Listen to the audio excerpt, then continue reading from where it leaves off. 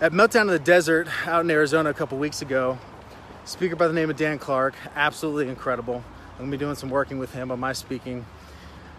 He said something interesting. He said, everyone's gonna tell you, think outside the box, think outside the box, think outside the box. You wanna find the answer, you gotta think outside the box. Get creative, think outside the box. And he said, what if the answer's inside the box? What if the answer's in the box, the very box that you're trying to think outside of, that you're trying to get outside of? It's interesting. I never thought about it like that. When it comes to you, you don't need to change who you are at all. You don't need to become someone different.